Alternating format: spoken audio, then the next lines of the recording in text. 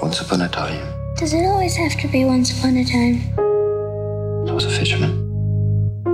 He was pulling in his nets. Is she a mermaid? No. Is she a selkie then? What's a selkie? She comes out of the sea, lives on land.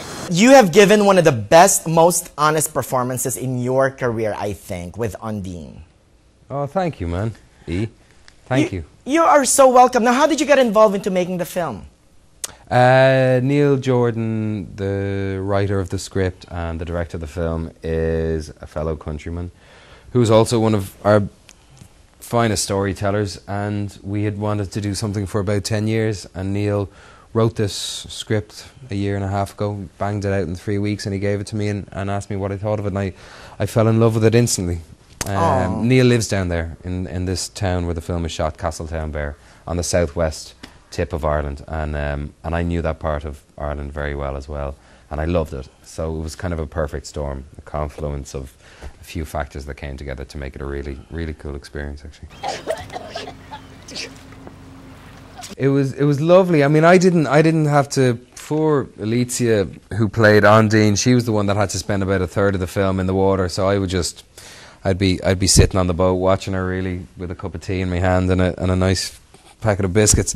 I had an easy time of it. The landscape itself can be quite foreboding. You know, it's quite barren and quite harsh and unforgiving, it feels, but at the same time it's really emotional and very moving. Like, the landscape itself is just very moving. It's very, very evocative, you know. It really is a magic part of the world.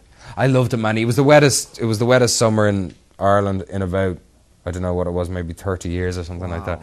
But I can't even remember a drop of rain. So much fun did I have doing the film. The setting itself seems to be a character in the film. You know what I mean? It's yeah. Like what you said, it's got this magical fairy tale qualities to it. Absolutely, and it's the kind of place. I mean, it's, you know, it's Castletownbere. I don't know what the population is, but it's a small enough town.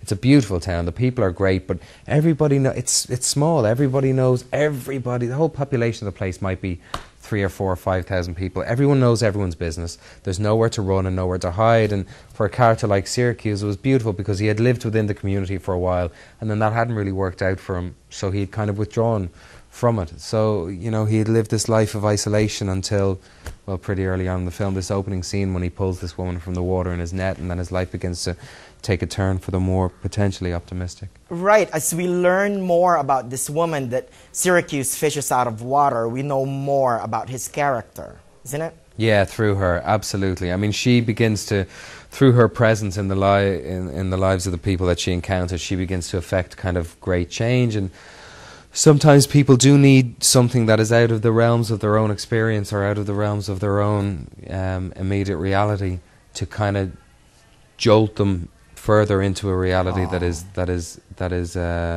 has possibly been there the whole time. Well, I love the movie again. Congratulations. Thanks, it's man. about redemption, love, and magic. So, congratulations. Thanks, Come visit us to Palm Springs very soon. All right, man. Someday I'll see you there. You there. can fish me out of here, Mr. Colin. All right, so you're not hard to find, Manny. It doesn't make sense. None of it makes sense. Your kind and my kind, we don't belong together. What are you doing? I'm afraid, Father. Misery's easy. Happiness you have to work at. Get rid of her.